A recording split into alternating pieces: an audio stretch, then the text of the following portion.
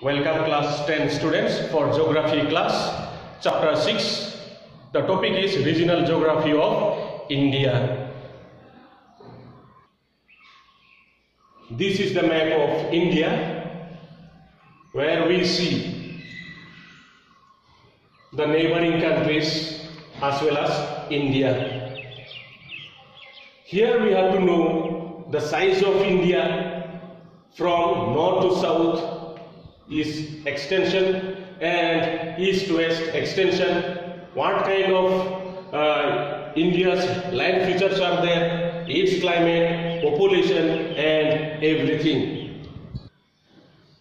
As an introduction, we shall see here about India. India is situated in the northern hemisphere. It is the largest democratic nation in the world, which is in Asia.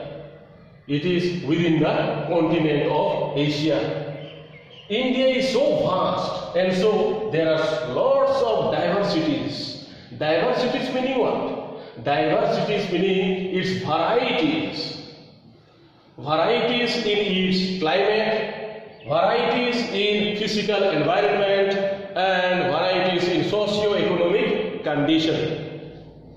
When we talk diversities in its climate, we see in India there are cold climates in the northern India, while hot climate in certain parts of India like Rajasthan.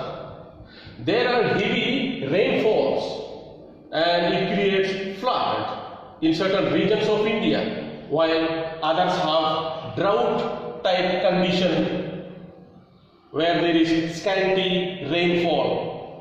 In some regions of India, there are tall trees with broad leaves, while in certain regions of India, there are thorny bushes, especially those areas where scanty rainfall is there and sandy soils are available. There are also land variations. Different types of lands we have in India. There are mountains, hills, plateaus, plains, floodplains, etc. And when we talk about the socio-economic condition, we see our societies are tribal societies and urban societies. Tribal societies mostly live in the rural areas and villages, while urban societies live in the towns and urban areas. As we see, India is diversified in so many things, but still India is unity in diversity. India is united, although it is being divided with its climate, physical environment and socio-economic condition, because it has a long cultural base, similar physical condition, modern transport and communication, trade and commerce, along with unified administration grown in recent years. That is why we say India is in unity in diversity. Now again we shall see here location and size of India.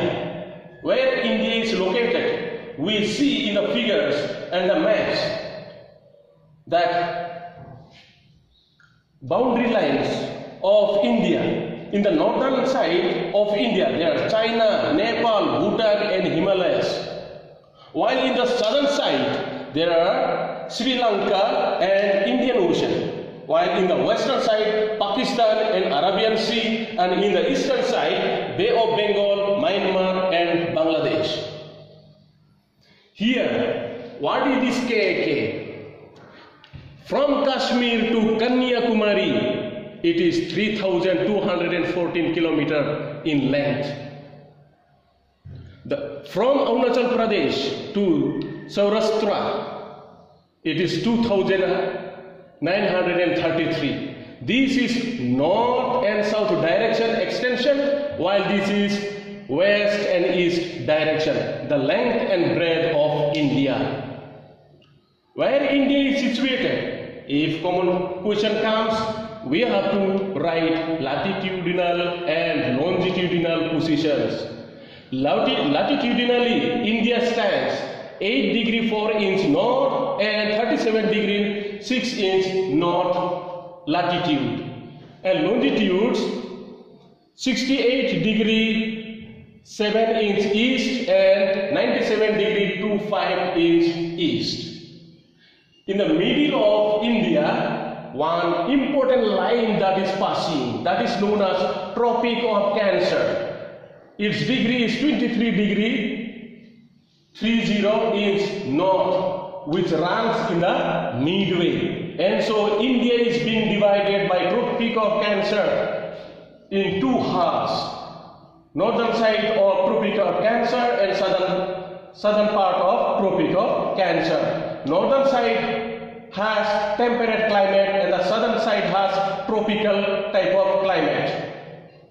And the land frontiers where the land is passing, the land frontiers where the land is being touched by other neighboring countries are known as land frontiers.